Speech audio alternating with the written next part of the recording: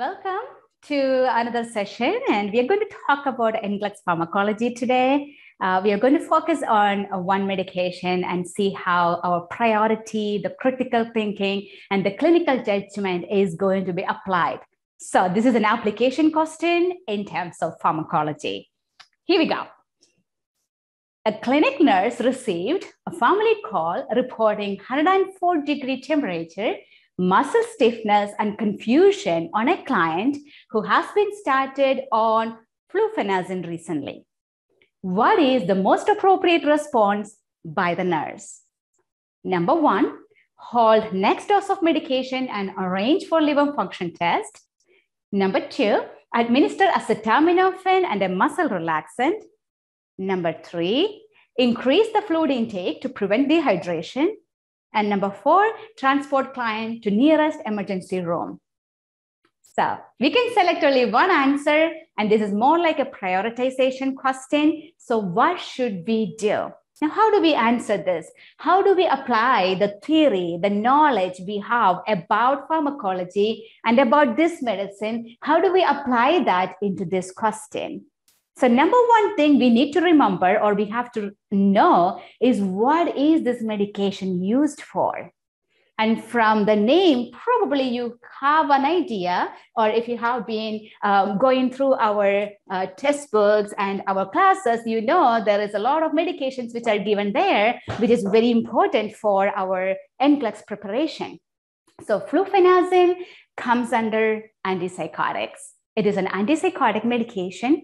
Now, if you know that, what are the clues given here? Recognize the cues which are given in the question and then make the hypothesis, prioritize, and take action. That's how clinical judgment works.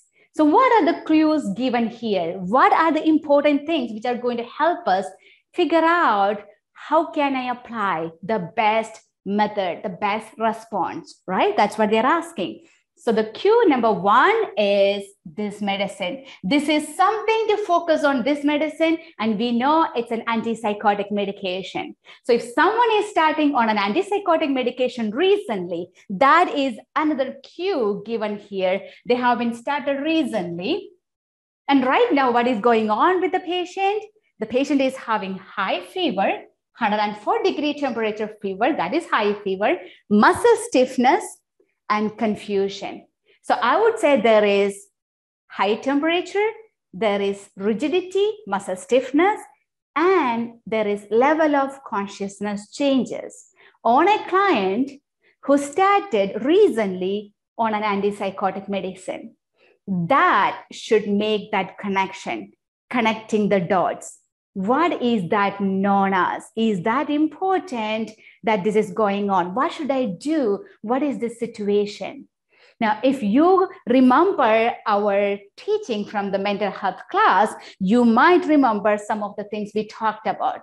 Antipsychotic medications, which are normally used for some of the medication, mental illness like schizophrenia and bipolar disorders, they have a very life-threatening emergency kind of rare disease complication which can happen. That is neuroleptic malignant syndrome. Now, what happens in neuroleptic malignant syndrome? High-grade fever, rigidity, level of consciousness changes. Now, level of consciousness changes can be confusion, disorientation, restlessness, anything like that, and autonomic dysfunction. What do we mean by that? Autonomic dysfunction, that's where you will see the heart might also be affected. People can get labile blood pressure. What is labile means? Labile is like changing. They might have blood pressure going up and down, and then that could be really bad. They can even get dysarrhythmia. They can get tachypnea, tachycardia, siluria. What is that? Siluria. That is drooling or excessive salivation and drooling.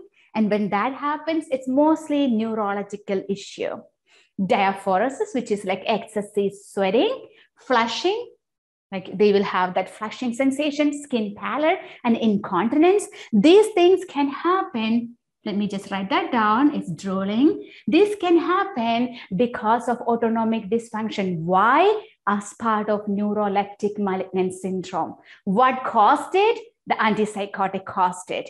Is that okay? It is not okay. It is a life-threatening emergency. Now, these symptoms can occur within 2 weeks or maybe 30 days of starting, up to 1 month of having this medication. And we have to do all the supportive treatment for them. But first thing, first time, it is a life-threatening emergency. Now, what do?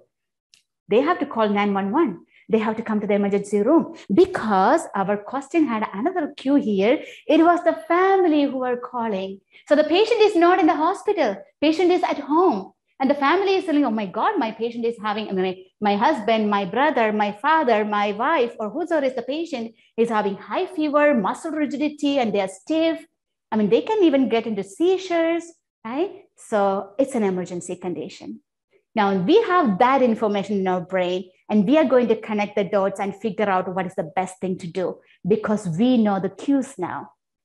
Number 1 says, hold next dose of medication and arrange for a liver function test.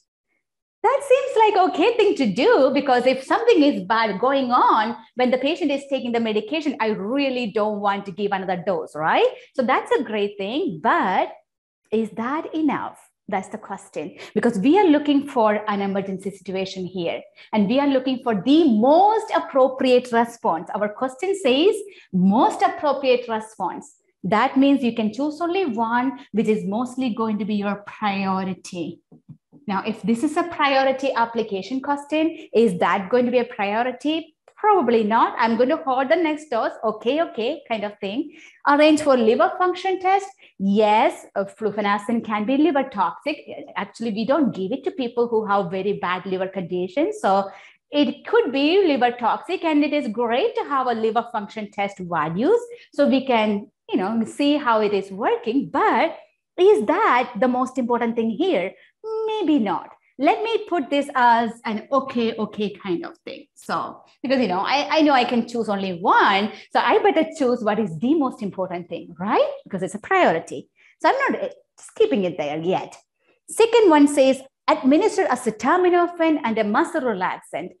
Seems like an okay thing to do because it seems like there is a fever and muscle stiffness. So these medications are going to help, but there is level of consciousness changes. I don't even know if they can take that medicine or is that going to be enough. If I go with that, I'm missing the point. This is a life-threatening emergency. This is not something I want to manage at home with some kind of over-the-counter medications. No, they need to come, right? So this is not going to be my option. The third one, increase the fluid intake to prevent dehydration. Not much very associated with what is there in the question, right? So not my answer because flufenacin, and with that going on, it is not dehydration I'm worried about. It is life-threatening emergency I'm worried about. It's about the dysarrhythmia and the seizures and all the problems which is neurologically going on. That is what I'm worried about. So this is not going to be my best option. The other one says transport the client to the nearest emergency room. Well, that seems like the best thing to do. That is going to save the life of the patient because I know from my clinical judgment, right? You as an RN, you know from the clinical judgment that this is neuroleptic malignant syndrome, not to be ignored. I need to help the patient. What do I do as an RN? Get the patient to the nearest emergency room. So that is going to be my response, right? As a response, as your response, the nurse response is transport the client to the nearest emergency room. All right. So that's how you answer the prioritization questions, application questions, which are going to help you pass your exam. All right. See you next time.